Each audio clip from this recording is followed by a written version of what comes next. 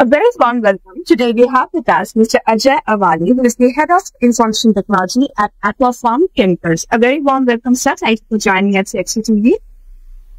Yeah, thanks for the invitation, first of all. Thank you, sir. It's a pleasure to have you.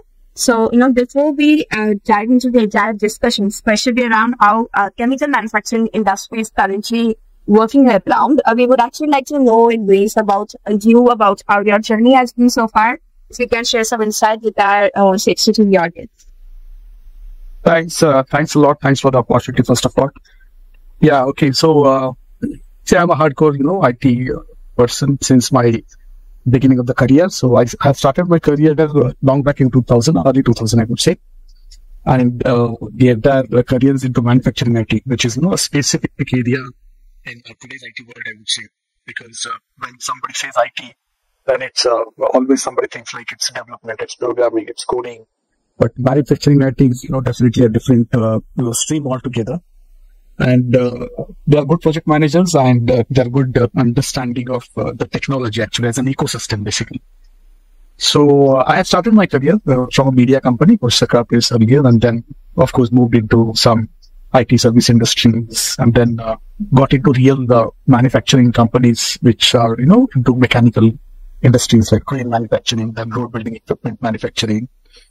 Then moved into food manufacturing, starch manufacturing companies, and today I think it's chemical manufacturing. So I've seen, all the manufacturing sectors, I would say, except automobile, which is a big sector.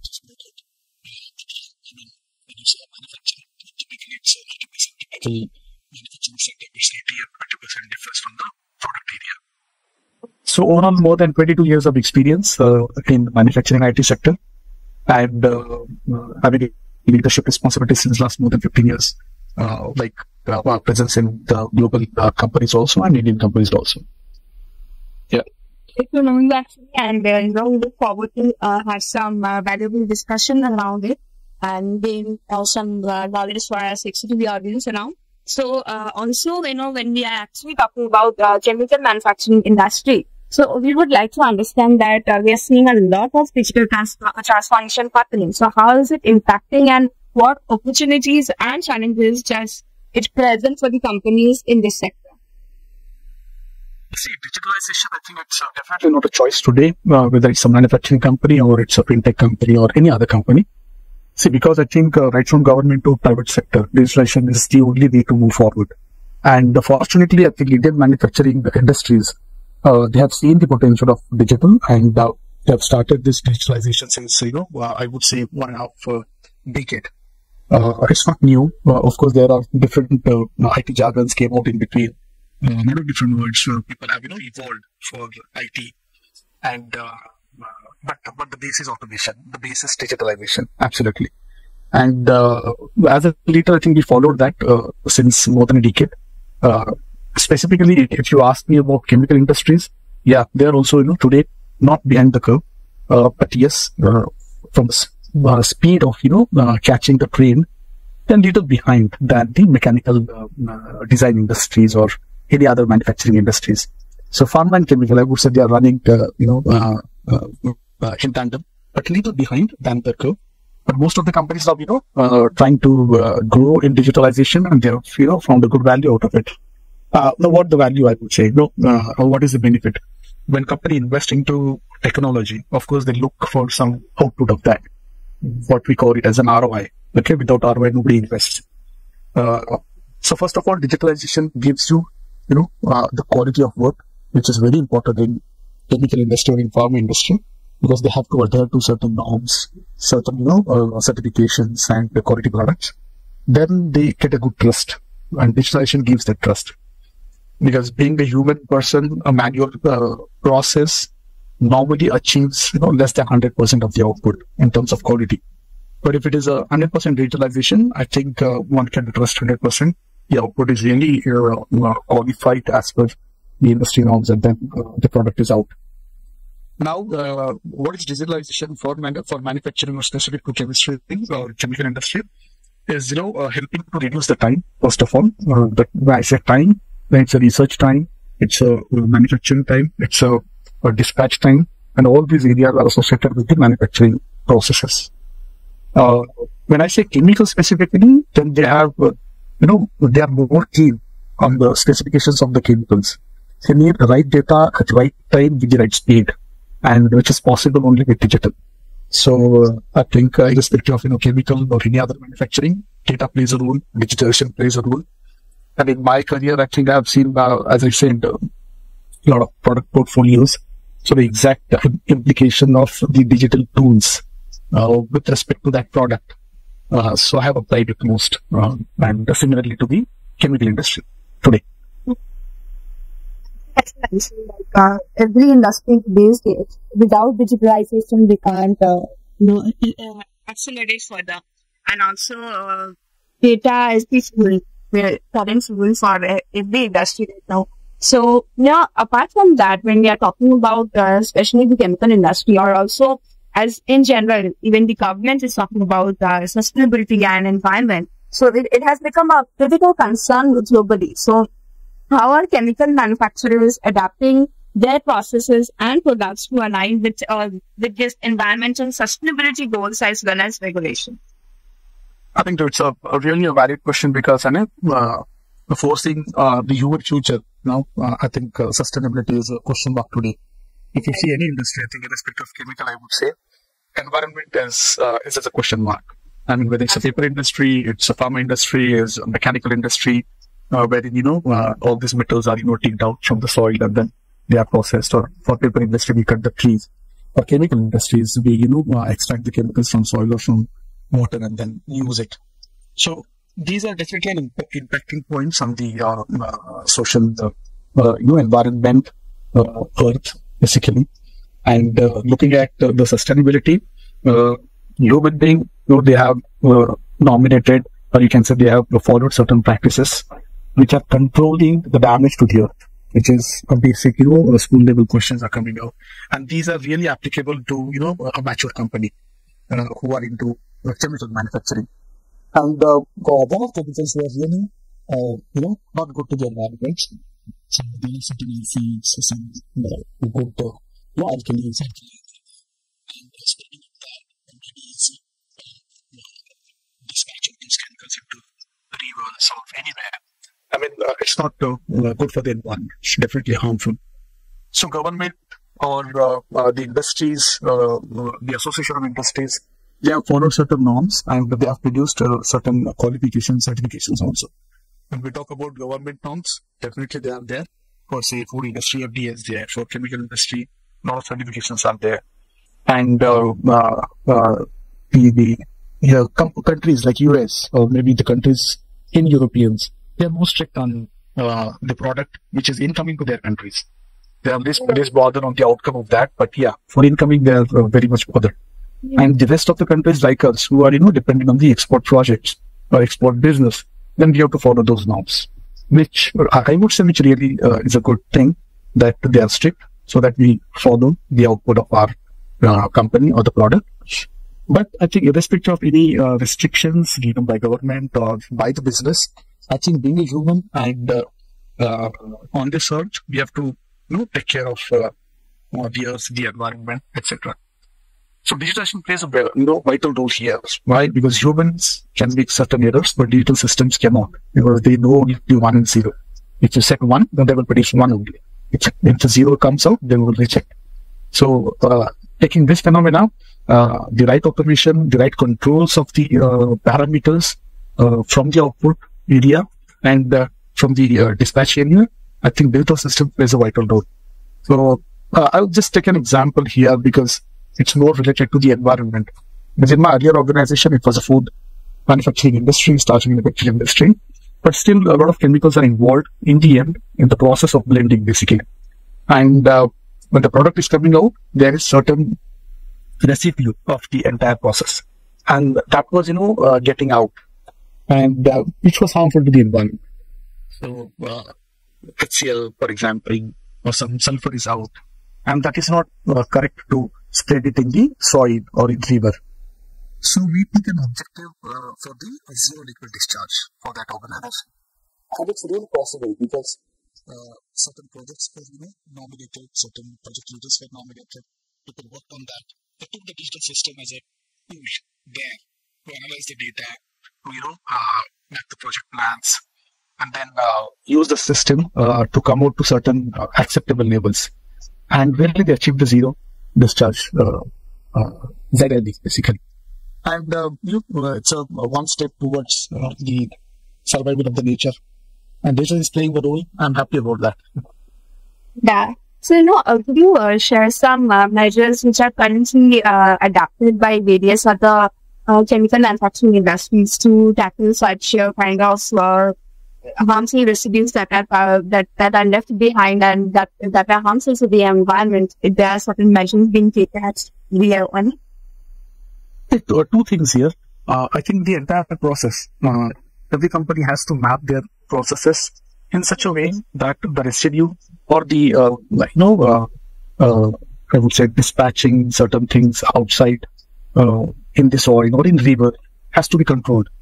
And for that purpose, they should relook into their manufacturing process first.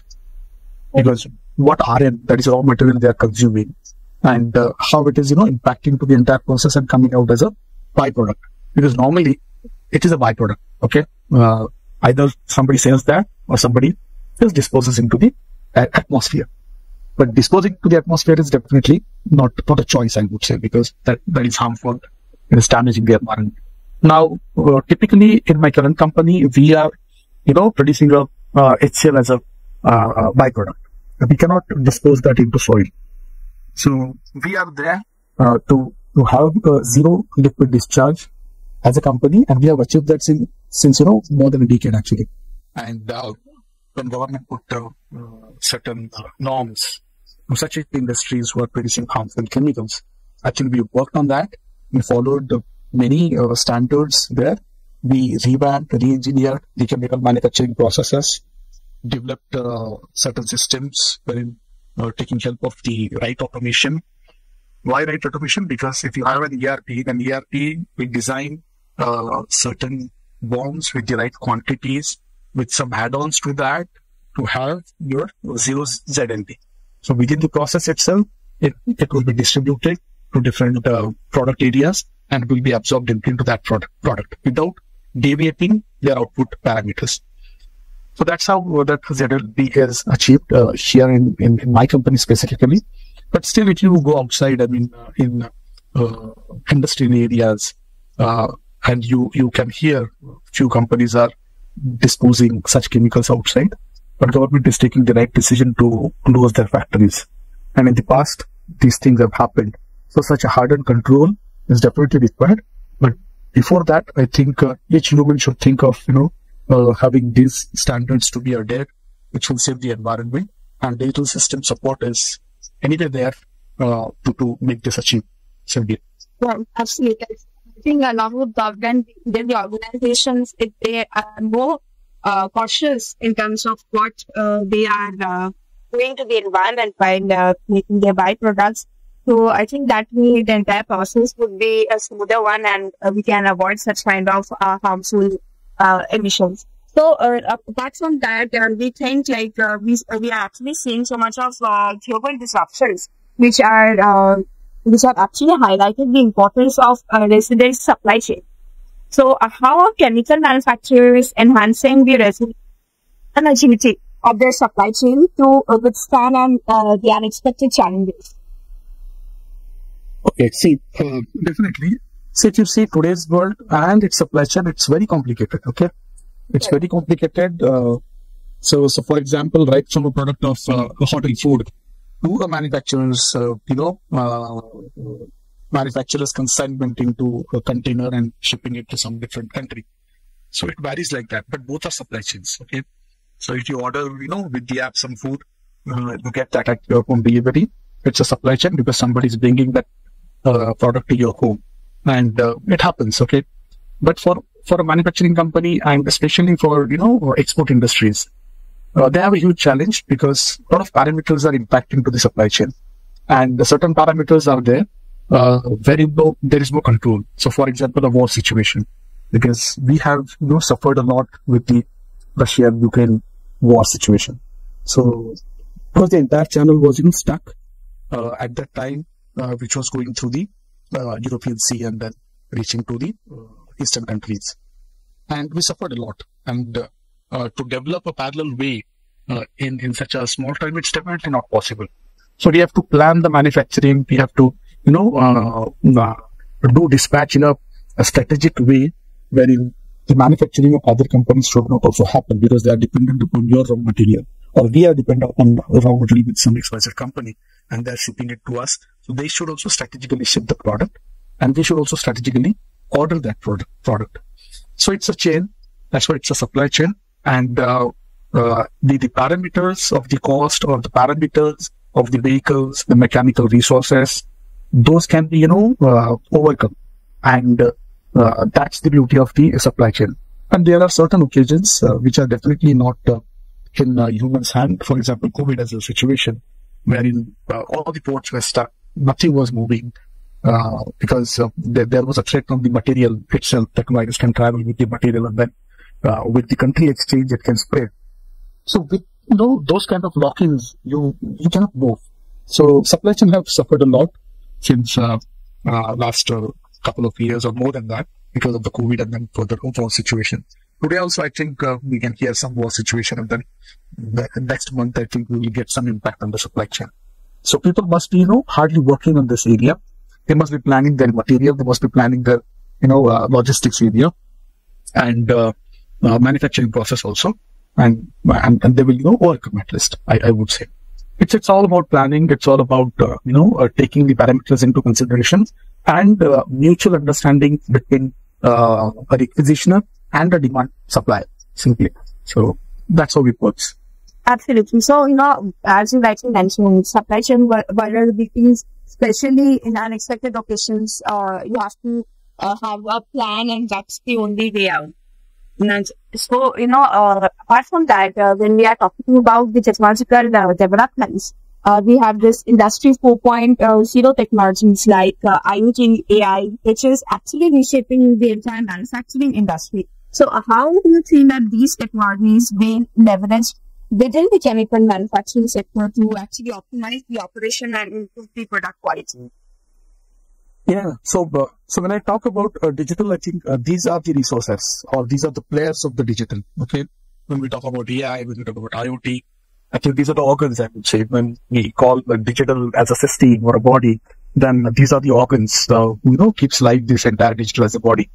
So specifically, I will take one by one these examples because these are big areas by itself, in their own subject.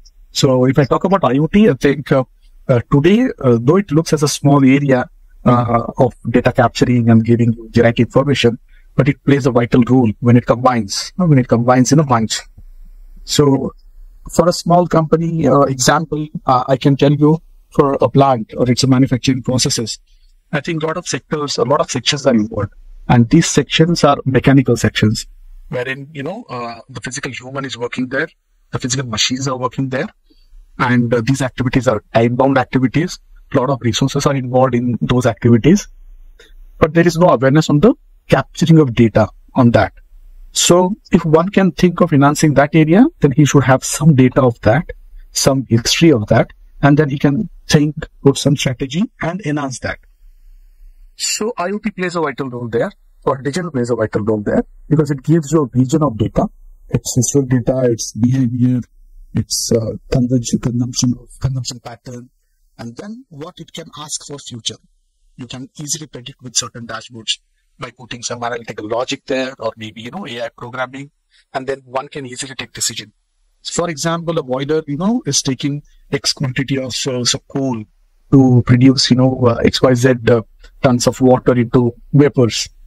And it is taking, since last, say 5 years, that data is captured and it has some variation. Okay, sometimes it takes 1 ton, sometimes it takes 5 ton, 15 ton. So why that variation? So all this digital data, a system analyzes, put certain, algorithm to reduce the consumption and do some corrections into boilers technology. Then they can achieve, reducing the time, or maybe in terms of monetization, basically. So I just talked about one small area, and because if you consider a plant, there are several areas. It's just one area I talked about. For example, energy. Energy is the biggest area, and it is applicable to all the industries. Of course, without energy, we cannot do, and we cannot survive also. Okay, and energy is a huge cost to any company. Even it's a huge cost for us to live in a flat or in a house actually, and we have to take care of the energy because normally we save that at home, but in industry, how to save it? First of all, how to analyze where it is getting consumed more, and then take action to save it. So digital systems can give you a right vision of the right consumption, and then it will ask you to take certain actions. Even the operations can be, humanless. If you have the right AI system in picture, and specifically if you have a genetic AI in picture, then your decisions will be also taken by the systems and it will be cured.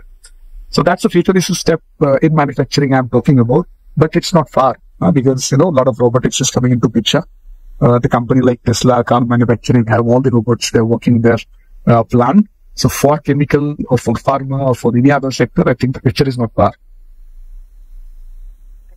So, when we're actually discussing about chemical industry, safety and regulatory compliance has always been a critical concern. So, could you share some insights into how organizations manage safety and compliance effectively while actually maintaining the operational efficiency? True. See, normally people think like safety and compliances are a burden on the processes in terms of commercial burden, I would say. But now I think this generation has understand without safety and compliances, they cannot move forward. And government and other certification bodies, they have put the norms to sustain with all safety and compliance front. So today people are focusing on that, no doubt about it. And specifically the companies who deals with the entire world, they have to, irrespective of their choices, they have to follow on. So digital definitely plays a role. So I remember, 20 years back, a company, taking safety and compliance as a part. So people were really recording the things manually in their registers and observing certain things and writing an essay on any incident and then asking somebody to read it out and then, take an action. So that era was a really difficult era, and based on to such information, there was not the right action or not right understanding by the country. From compliance point of view also, people were not knowing what compliances are applicable to which process, which product. That awareness was not there. Today, I think a lot of rules are there on the compliance. A lot of companies are coming with the compliance tools. Say, for example, all big fours, they have their own compliance tools. If you really ask them to, implement for your sector, they will implement for your sector, wherein the auto feed will come. They will give you the right alerts at right time, and people will act on those and will comply. So it's a quite simple and straight process. Because I have personally implemented a solution which was from a big four in my last organization, and it was wonderful. The fantastic tool. It was auto feeding all the compliances related to that product and that sector, and those were listed. And we had assigned the right champions to each sector. And that champion was taking action. He was, updating that area with his timelines, with his name, and with what everybody he has done. So all compliances was, part of that software process. So legal team was also involved, and this was, a wonderful drive, I would say.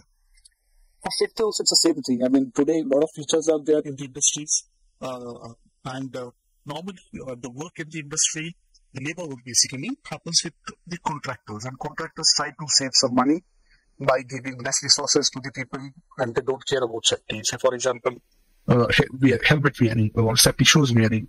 So people try to save money there, but they don't understand. It's for their life. So how to observe that? So, and in my current organization also, we have put a lot of CCTV cameras who are, today AI built cameras, and they identify from a distance whether, people are wearing helmets, or they have the right safety shoes in place with the right fluorescent jackets to observe them from some difficult areas. So all this recognition is happening with the system. There is no physical eyes are watching this and then reporting. The system is generating alert if there is any foul, and immediately the action is taken. So you can say, a lot of incidents, a lot of near misses are getting cured from the digital system. Okay, it's a preventive action basically. Yeah, the entire digitalization process has actually changed our lives, and with digitalization and also COVID coming in, people have, again, not just people, even the industries have got safety conscious at the same time. So, apart from this, we would like to understand that, in your opinion, when we talk about the concept of reshoring and localization, it has actually gained so much of attention. So, are you observing any trends where chemical manufacturing companies are considering their global supply chain strategies in favor of more localized production? Yeah, I think I have an opinion of both the sides for this sort of phenomena. I would say reshoring or localization definitely has a value, and it was there. If you go 2 decades back, the entire thing was localized. The entire thing was reshored kind of thing. In between, there was a era wherein the offshoring kind of thing came into picture. A lot of third parties were involved. A lot of solutions were involved. Today also, there are solutions for helping the industries onto supply chain front, I would say. Say, for example, many procurement tools are there in the market. Okay, if you talk about SAP itself, then SAP has Ariba, for example. And multiple bidding tools are available. Multiple e-sourcing tools are available. People are using that, no doubt about it. But they need some captive resources in-house and who can work on this kind of things, because entire 100% offshoring of such activities which are critical to the production is definitely not possible. Okay, it's not a system, or it's not a tool which can be taken from outside and applied and then given back like a leasing kind of thing. But it has to be a captive in nature, and then it should also enhance within, basically. So if you talk about the entire procurement or supply chain, then the major two parts are your engineering buying, your raw material buying, and your logistics.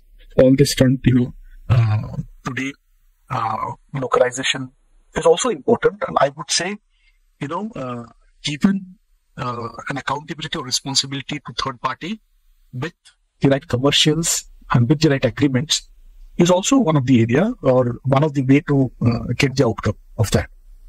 And both the things are running parallel, I would say. There are certain industries, they believe in localization, they believe in reshoring. There is no harm on that also. And the industries who are really lean in nature, they believe all lean aspects or outsourcing, basically. And they do the outsourcing or the offshoring, etc. But both are effective, in my opinion. Both are effective, both are producing the output if you have the right contracts in place and right resources to manage those. Simply. Okay, lastly, we would actually like to know from you that from your opinion, what would be the tech priorities in the tech focus areas in the next 4 to 4 years to come? Okay, for manufacturing, I think I would say the first and primary thing is the security. Okay, the cyber security, the security for their own systems, their digital processes. See, because manufacturing is normally not a front end, or you can say front head companies who adopt the new technologies. Okay, normally they go with the case studies and then they adopt the solutions. So that's why they don't have a threat of having a misleading system implemented and then running their business, something like that. So that normally doesn't happen. But they should worry on the protection of that system, the threat which is associated with that, and take the right actions there. So, for example, any manufacturing company has two sectors. One is the operational technology. One is their business technology. So, for example, ERP or certain tools comes into business processes. And our manufacturing processes, they have their own softwares to run. So both should be protected well. Both should be integrated, first of all. And the right enhancement of those with the right security it should be a priority, I would say. In my opinion, should be a priority for the manufacturing sector. Irrespective of it's a chemical industry, it's a manufacturing industry, automobile industry, whatever. I think cybersecurity is going to be a big challenge for everyone. And we have seen a lot of incidents in the last 4 or 5 years. Many pharma companies got impacted on this because they were not updated. And a couple of days back only, I've heard one of the case where a fintech company got attacked. So defense. In the reports published are stating the amount of ransom attacks that are happening all across the industry. So I completely agree that cybersecurity, with so much of technological advancement, I think cybersecurity will actually gain a lot of more concern, and safety would become a little difficult to tackle with that. Right. So this is I mean, should be, like, defense should be on a top priority, because you have to survive, you have to run your business. See, technology adoption can be a choice actually, right? Because based on 2 case studies, you can take a decision to go for the technology or not. Anyway, without technology, you are surviving with the current technology, so that's not an issue. But if you have to catch a trend, then definitely you go for the new technology. But securing the old technology, securing the new technology is your primary job, and that one has to definitely take as a priority and do. On the other hand, or if you ask me, what could be 2, 3, 4 years strategy for any CIO, I would say, or a company, then I would say the enhancement into their robotic processes, first of all, because automation is the key. That's what I said, right? And there are a lot of tools which are coming, so they should look like to adopt the cloud, first of all, try to maintain as much as low in-house things. They can go for the big bang cloud for their all tools, their servers. And if it is not possible, then they should, try to adopt a strategy wherein they can use the resources from OEM straight away, because OEM has their own cloud with their own security, and you don't need to, go into that. You are assured because somebody is taking care of that, but it's OEM. So either of that strategies is good enough. So that is from the technology front, and of course, safety technology is a different one, which should be on the top there. So all in all, cloud, along with automation and cybersecurity, is going to be the tech priority in the coming years. Absolutely. Thank you, sir, for joining at CXOTV. It was great interacting with you. It has been an insightful session and discussion for our CXOTV audience. Thank you for your presence. Thanks for the opportunity, and it was, quite interesting questions, which are, current trendy questions, and then we have to involve into those. Thanks for this opportunity. Thank you, sir. For more updates from CXOTV, please like and subscribe to our channel.